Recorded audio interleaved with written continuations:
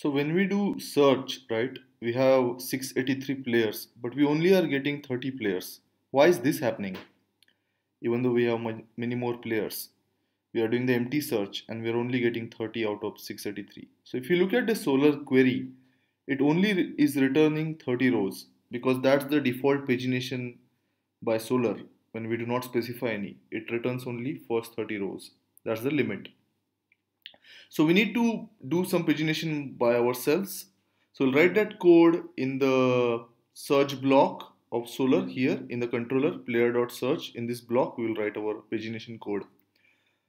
But before that, we need to set some pagination parameters. So I'll write a concern for it called as pagination concern. So I'll write a pagination module which will have some common functions which will help me set the parameters. Writing it as concern because I can utilize it in multiple controllers. So my module name is pagination. I'll have a few methods into it which will help me in achieving pagination in different controllers for Solr search. So I have methods such as set pagination params, right?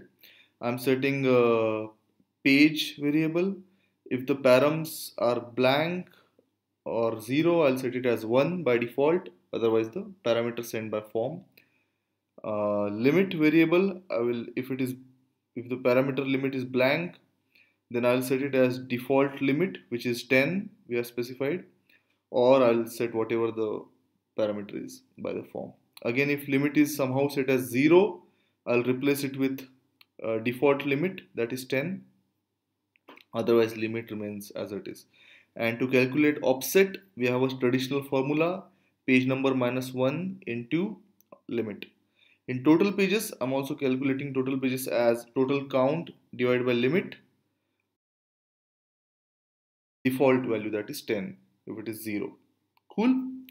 So these are the basic functions I need for pagination. I'm going to include this module, this concern, in my player search controller, and I will need to invoke a method set pagination params before my search players method, right? So I'll invoke that set pagination params before my search players post this method, right, where I post my form.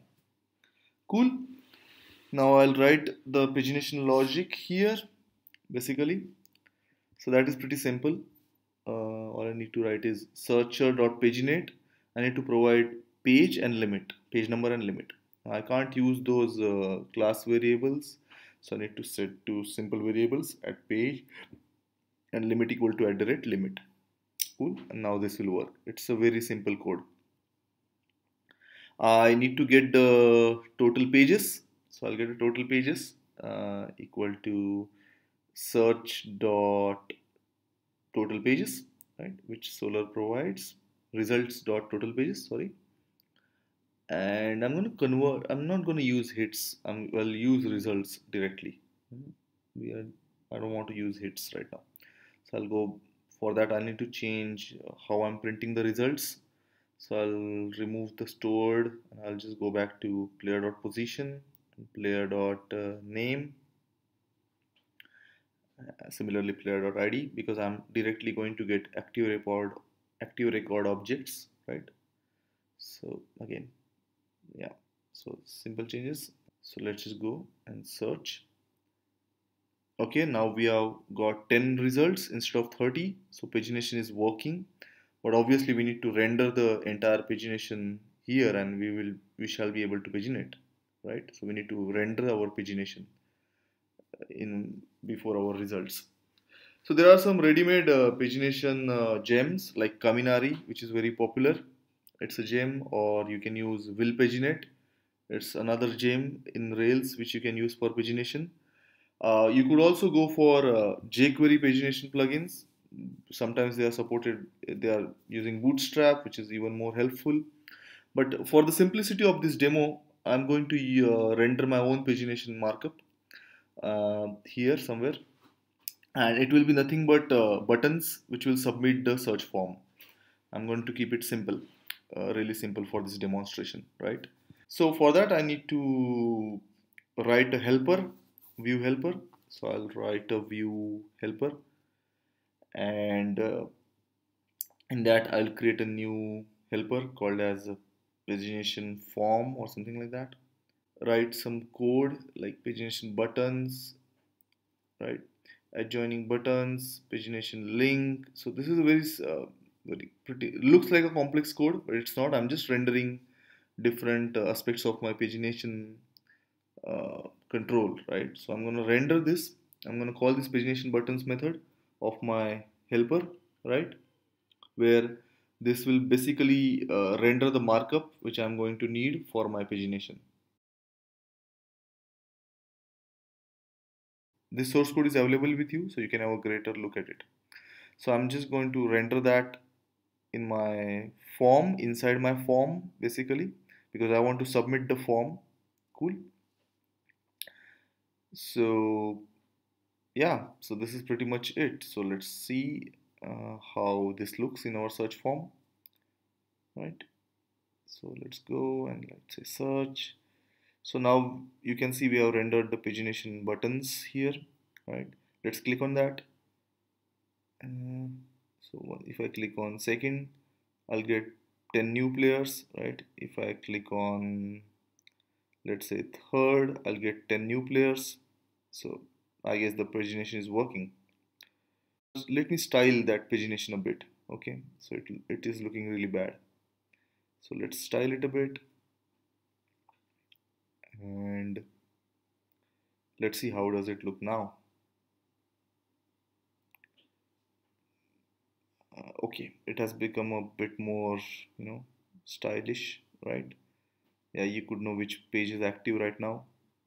Cool.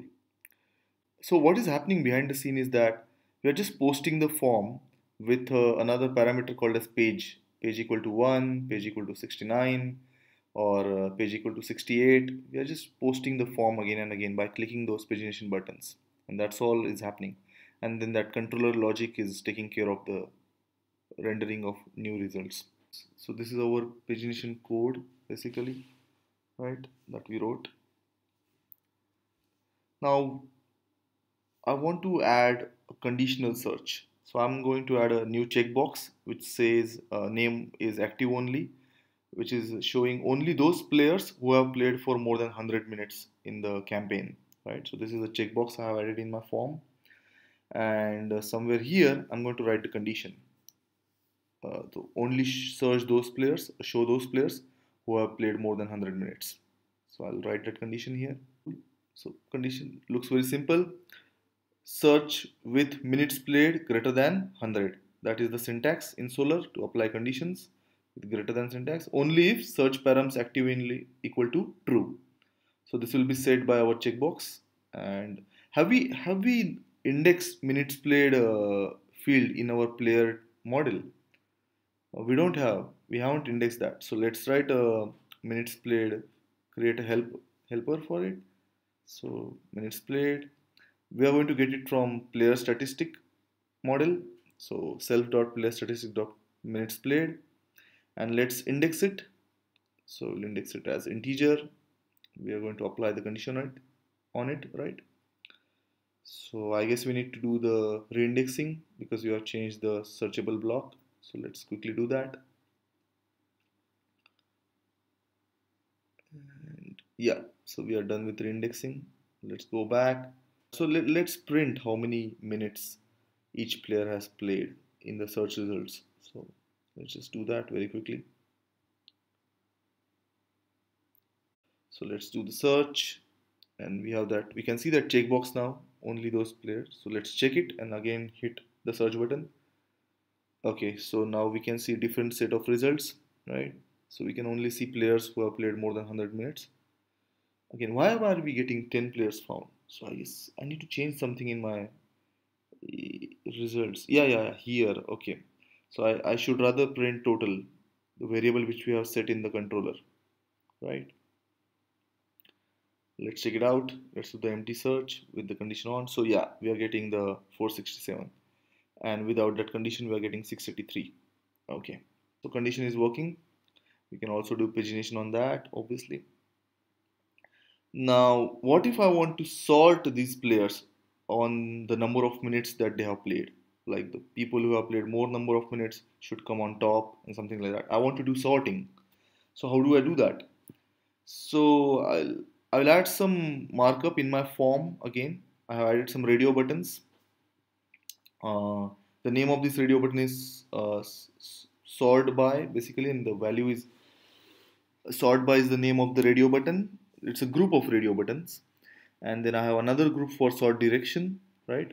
And two radio buttons, one for ascending and one for descending, right? And let's see. Let's just reload the page, and we can see these two radio button groups, right? One for order and one for sort field. So let's go back and in our player model, because we want to sort on name, so we need to index it as string.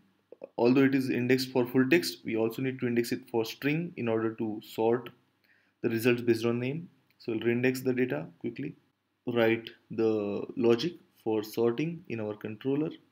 So we'll go to controller, and it's fairly simple logic, to be honest.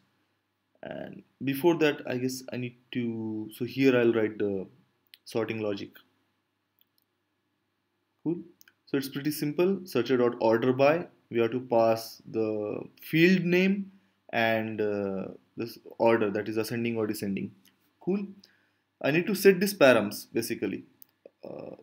So I just need to write a helper again in my controller.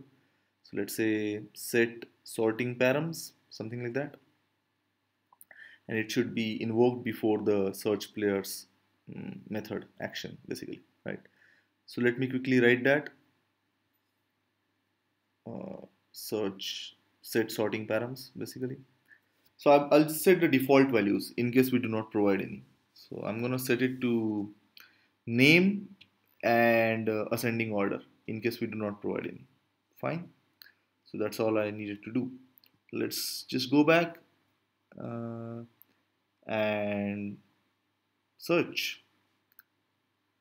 So by default it is searched by name in ascending order. So you can see the results are in ascending order of name. Cool. Let's try minutes played with descending and hit the search button. Yeah, you could see that now we have got the results sorted descending order of minutes played, right? Cool. So we did the sorting. So last few results are like 0 minutes played.